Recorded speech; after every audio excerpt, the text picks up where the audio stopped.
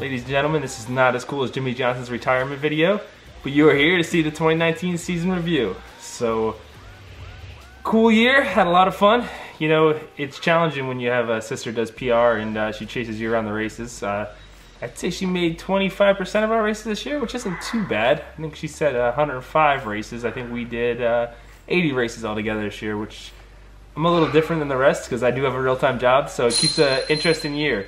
It started actually, I think it started in Georgetown in March in the snow in the Pasquale 3, and it ran all the way till Charlotte. So from there we went up to New York, we went to Pennsylvania, went to North Carolina, New Jersey, and Maryland, and all in between. So pretty good year.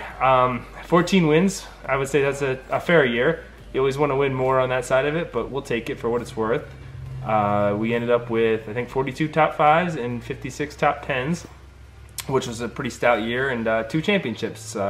You know, we drove for some great teams along the lines. Obviously, we won, I want to say 10 races with the Holston Motorsports 96 team this year, which was an awesome year to begin with.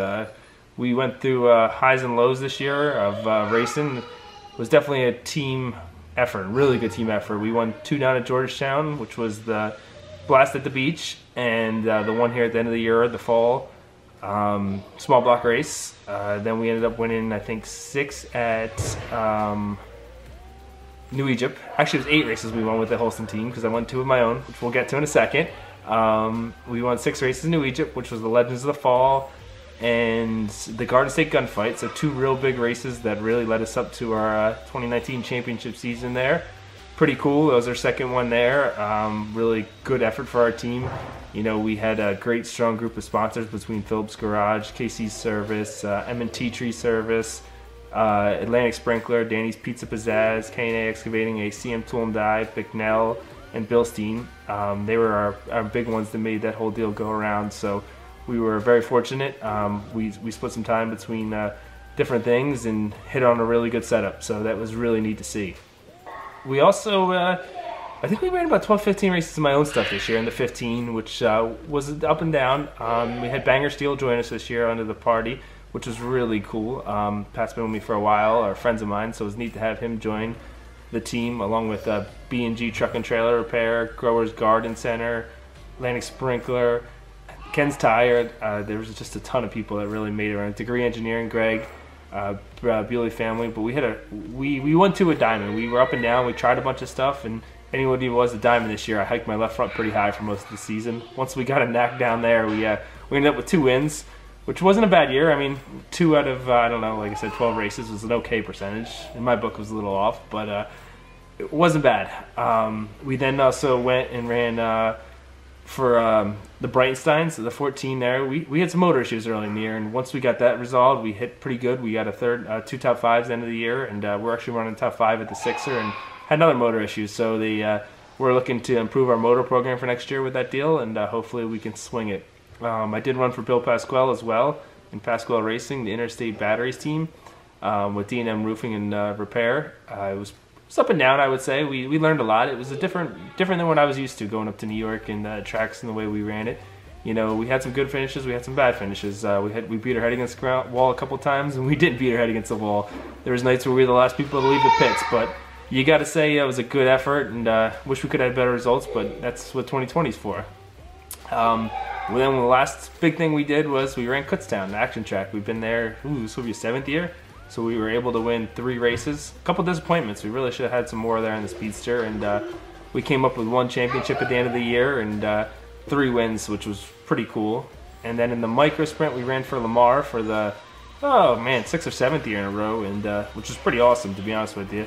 and we ended up with 1 win in 8 races, actually 9 races, so it wasn't bad. We lost the championship, which was kind of depressing there on that end of it. But if you haven't got a gist of it, it's pretty cool. I'm going on like over 5 years with most of the race teams I've been with, and kind of building families, and that's kind of what racing is, and just the atmosphere, and you get better every year, and you try to figure it out. There was a stretch in August where I had like 5 DNFs in a row, and I really thought I couldn't drive, and then we went 3 wins straight. So it's an up and down roller coaster, and we thank you for coming along for the ride. And 2020, we have an army, I like to call it. I call it the Billy Pauch Jr. Army, and we show up in force. So my guys are awesome, man. It starts with Art, man. We go everywhere together. He can probably hit, I'd say, 90% of my races this year. I got guys in the shop, Ronnie Totten, Ron Miller, that go to a lot. You know, we got Marlon, Scotty, Bobby Smith, Ricky, Mark, Keith, Shane, Jimmy, Ralph, Bill, Chico, Chris, Rod, Jason, Lamar, Mike Ross. Man, if you haven't noticed, we got a pretty cool army of people, and an army is what makes a team, and I'm just the conductor that makes it work, and that's kind of how it is. And we're fortunate that all of us do this as a hobby, man. To get 14 wins as a hobby is pretty awesome and pretty cool, to be honest with you. And if you look at if we took out some of the DNFs and the motor mistakes that we just had issues on, nothing we're going to do, or nothing the motor builders did, we would probably had a really killer percentage. But that's what it's seen, and it is officially the end of November, middle of November, and we have some new cars being built and new motors, and things are going our way. So I don't know, my Michelle puts up with a lot, because I don't sit too well. I kind of, once racing season ends, I hit the shop. I don't like to stop, and I do take a week off. We do take a little vacation, but it's a hard. So the biggest ones I got to thank is my family, my parents, and my sister, and everyone on that side of it, and then Michelle and Billy. It takes a lot. It's a lot of time, a lot of effort, a lot of agonizing nights, a lot of things that go up and down, and without them, we wouldn't be where we're at today.